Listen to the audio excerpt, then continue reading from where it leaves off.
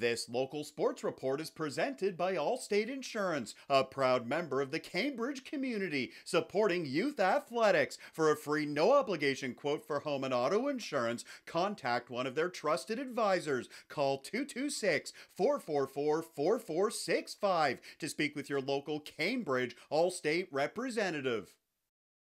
Just to have that Canadian flag with that gold medal is just unbelievable. It's a game and a tournament Jacob Steinman will never forget. Steinman bringing home a gold medal with his Canadian teammates from the Maccabiah Games in Jerusalem. Team Canada winning the championship contest in dramatic fashion with a 5-4 overtime victory against the United States. Steinman helping backstop his team to the win. This tournament takes place every 4 years and features the top U18 Jewish players from across the country. Steinman thrilled to wear the maple leaf and take home a gold medal. It was a great feeling to represent my country and to represent Maccabiah Canada. So it was a great experience over in Israel, and I couldn't be more happy with the results. The team, we didn't know each other, most of us. We had kids from BC, Toronto, Montreal, East Coast.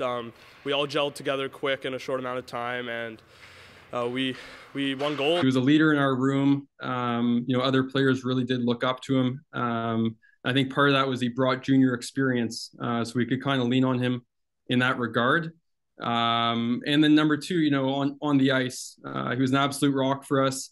The kids, they really had complete confidence in him being back there. And there were countless times throughout the tournament where he bailed us out and made sure that we were in a good spot. I think that he was really ultimately the difference maker for us in our gold medal game to win the whole thing. He's got the 3 C's. He's calm, cool, and collected. I think that a lot of the way he plays kind of reminds myself of Carey Price.